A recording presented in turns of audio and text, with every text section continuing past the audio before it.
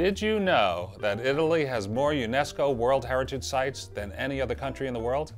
UNESCO stands for United Nations Educational, Scientific, and Cultural Organization. I got through that. This organization conserves sites of outstanding cultural or natural importance to the common heritage of humanity. These are deemed World Heritage Sites.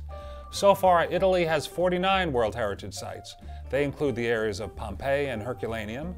The archaeological treasures of Agrigento in Sicily are also on the list. A number of town and city centers are also considered World Heritage Sites, like Rome, Florence, Naples, Siena, Pienza, and Urbino. The entire Amalfi Coast is on the list as a cultural wonder. Natural sites are also part of the World Heritage list. In 2013, Sicily's Mount Etna was added to the list, and new World Heritage Sites are being added every year. So let's all root for the beautiful seaside town of Taormina in Sicily to make the list next year. And I'll see you next time.